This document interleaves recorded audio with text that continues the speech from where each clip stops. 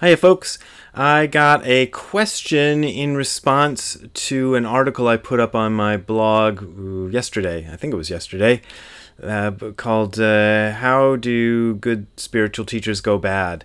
And it was based on a transcript of a video I put up on here in 2018 with the same title, and if I can find them I'll put links below.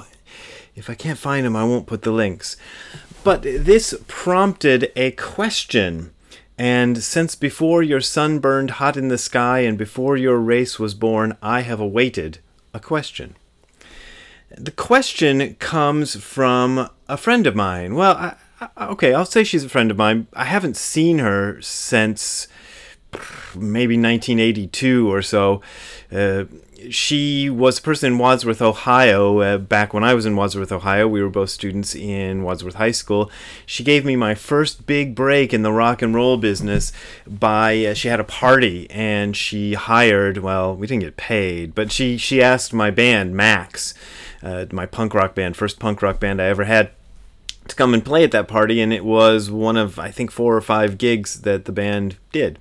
So that was neat. She got into Buddhism, in another form of Buddhism, later on, as did I. Maybe we got into it at the same time. I don't really know the story. She got into a Tibetan style of Buddhism, and her name is Cindy Choi. And I got this question. She supports me on Patreon, and I got this question on Patreon, which I'd like to answer here sort of publicly because I think it's an interesting question. So here goes the question. I submit that there is a third category of teacher after your first two, and that is the enlightened master. That's the only kind of teacher I would ever take teachings from. You would classify my teacher, Sogyal Rinpoche, as one of the ones who crashed and burned. That's true in a literal sense because we just completed months of practice culminating in his cremation, LOL. So he actually literally burned. I completely understand how outside observers would see my teacher as going bad. And if you want to look up Sogyal Rinpoche, I talked about him in one of my videos before, but there's a lot of stuff around this guy. That is a completely valid, logical, rational conclusion. I have some questions for you, Brad. 1. Do you believe the Buddha attained enlightenment? 2. What do you think enlightenment is/means? 3. Do you think your teacher who ordained you was an enlightened master? 4. Do you think enlightened human beings, maybe not on the level of the Buddha, but let's say one hell of a lot closer to Buddha than us, are alive today? And these are interesting questions, and I've kind of done variations on these questions before, but I want to take them one by one and see where I get with them on this YouTube video. Okay, so question number 1. Do you believe the Buddha attained enlightenment? Gosh, that's a hard question because I wasn't there, obviously, and I don't know the Buddha, but I would have to say yes. However, I would like to kind of qualify my yes, because the way the Buddha's enlightenment is usually presented is that he went off on this journey to find the answer, the truth of the universe, and he did a bunch of things that are usually sort of explained in the literature as if they're the wrong things to do. But I don't know if they were exactly the wrong things to do. They were just part of his actual personal journey. But they didn't lead to the enlightenment that he sought, the answer that he sought. So he did that for 6 years, I think. And then he did this thing where he just sat down on a rock under a tree and meditated for 40 days, I believe the tradition is. I always get a little fuzzy on this, so people can feel free to correct me if I'm wrong.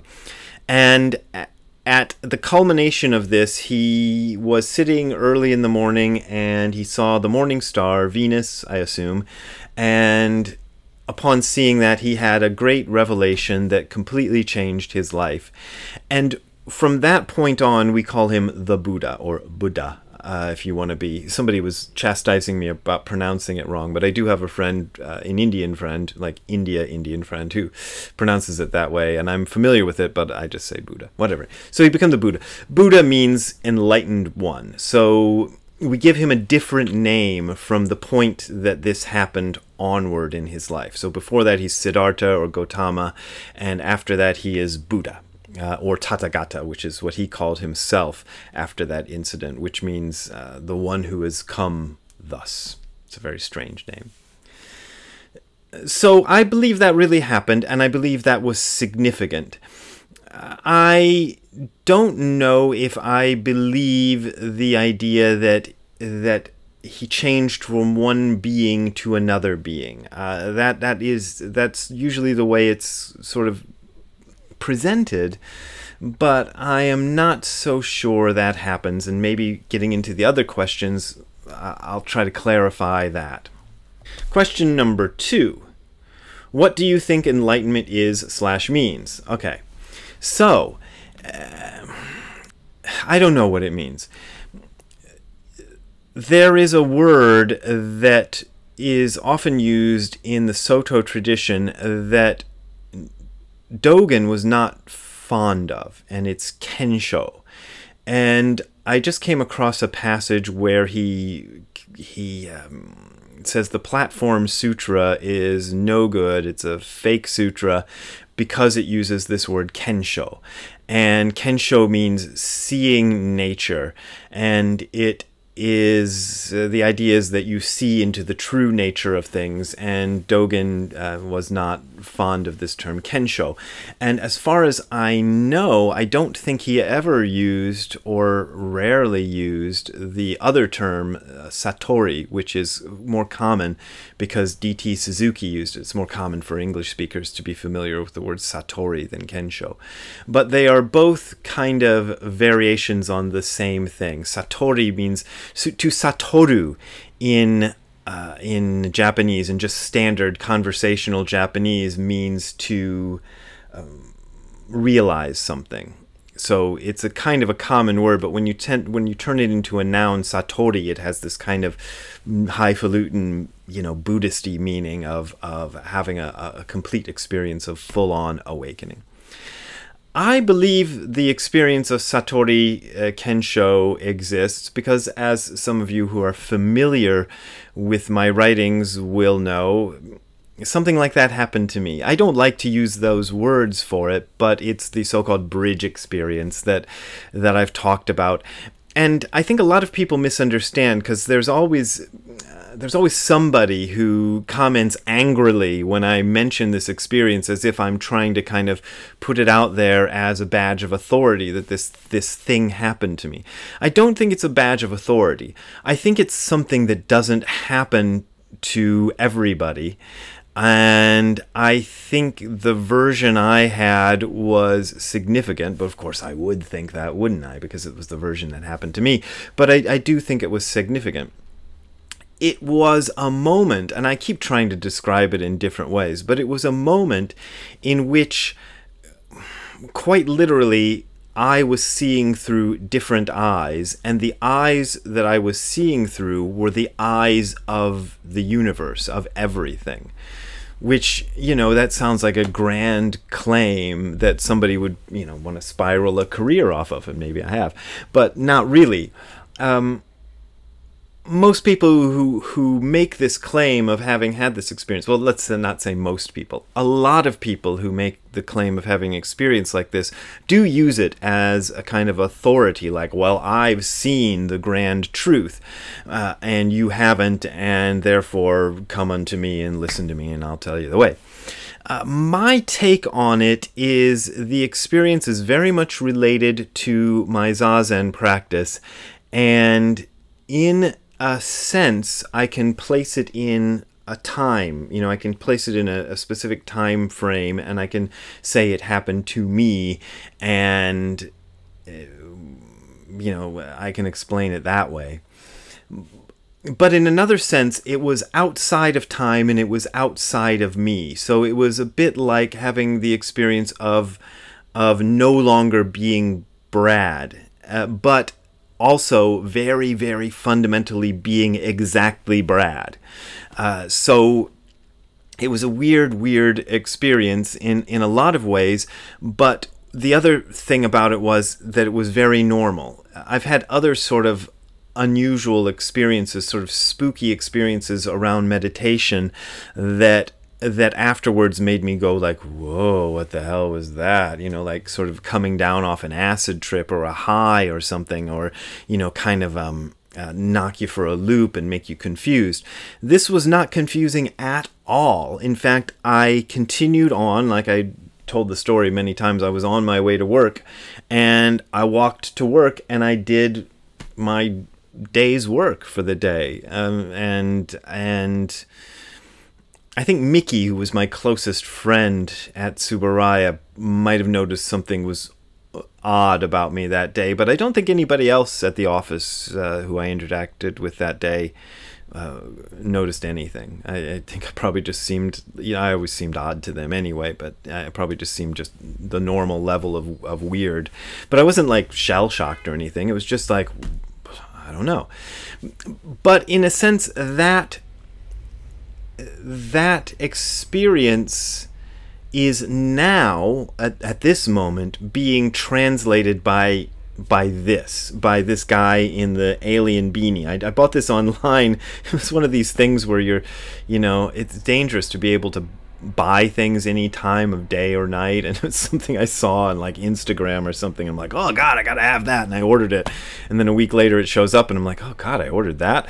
Anyway, that's who this experience is forced to come through. There's no other way for the experience to communicate itself except through the human beings who have it. And I imagine that this experience, or something very like it, happens to non-human beings as well. It might happen occasionally to animals or to things like that, and I don't know what they do with it. You know, and I would imagine if there are creatures looking like this on other planets, that this experience is common to them as well, and maybe they have their own way of communicating it to each other. I don't know, and I wouldn't know if that would be compatible with our way of communicating it or not. Suffice it to say, it's got to squeeze through this. And so, taking from there, extrapolating from there, the experience also had to squeeze itself through Gautama, Siddhartha, and I get the impression that Gautama, Siddhartha, was probably a better vehicle for this experience to be squeezed through than I am. So in a sense, his enlightenment is purer, you know, and maybe therefore can be called enlightenment. I don't want to call what happened to me enlightenment because, you know, who would believe that anyway? I certainly wouldn't believe it if I heard me say that and I wasn't me. So I don't call it that. But I think there is this experience, and I think it is the ground of all being and non-being, is what my first teacher, Tim McCarthy, used to like to call it. And I think this ground of all being and non-being can sometimes squeeze itself through a person, and then the person can try to communicate that to others. And I think that's what happened with our friend Gautama. Long answer to a short question. Let's see what question number 3 was. Do you think your teacher who ordained you was an enlightened master? Well, given the criteria that I just explained for enlightenment, Kensho, Satori, whatever, yes. I would say definitely Nishijima Roshi had touched that experience as well, and yes, definitely Tim McCarthy had touched that experience too. And I would say, based on what I hear from them, that Kodo Sawaki and Niwa Rempo, who were Nishijima Roshi's main teachers, had probably the experience squeezed through them, and probably Tim's teacher Kobun Chino also squeezed through him. I think also in those cases that Nishijima Roshi was a better vessel for communicating this. Tim McCarthy is certainly better vessel for communicating this than me. Kobun Chino, much, much better. Go get his book. It's I'll leave a link if or put it. I'll put a thing down on the bottom of the screen if I can remember the title, because I have a hard time remembering these things off the top of my head. But but they were people who it squeezed through, and it came out better than it comes through me. So yes, I would say yes, an enlightened master. Do you think enlightened human beings, maybe not on the level of the Buddha, but let's say one hell of a lot closer to the Buddha than us, are alive today? Again, yes. Yes, if you're going to put it in those terms, I would say they do exist, and we can meet them. And I think some of these people who this experience squeezes itself through may have issues and problems like all human beings do. And because of that, they may end up doing things that are not right. You know, I have the feeling from talking to some of Joshu Sasaki's students and reading the words of Joshu Sasaki that he was a genuine master, if we want to put it, enlightened master, if we want to put it in the terms that this question is put into. But he obviously had some issues, and not everything he did worked out right, and a lot of people were upset and hurt by what he did. Same with Sogyal Rinpoche. I don't know enough to say whether I would count him among them, but probably. I mean, maybe it very well could be. A lot of people seem to really resonate with the things Sogyal Rinpoche said. So perhaps in spite of the scandals and stuff, he also did that. He also had the experience squozing through him. And yet he's kind of left being the same person that he was before. And that has its own repercussions, and that has its own karma. So I think this idea of an enlightened master is a term we have to be careful with, because I don't think that this experience confers perfection upon a person. It gives a person a glimpse of the totality of this universe we're living in, and will certainly let you know that the way you have been conceiving of the universe you are living in is not correct. So that's one of the things that happened for me, was the very deep understanding that my way of conceiving things and my way of perceiving things is not correct. And when I say my way of perceiving things, I'm talking about on the most basic level, like the fact that I perceive this as an iPhone with a pink dinosaur on the back, and it's, I don't know, 6 inches long or whatever it is, and feels like this. I would say even that is a mistake. That is a mistaken perception. What this is something else, And I took a picture of myself. Oh wow. Anyway, that's enlightenment. There, special effects and everything on this channel. You're getting it all today.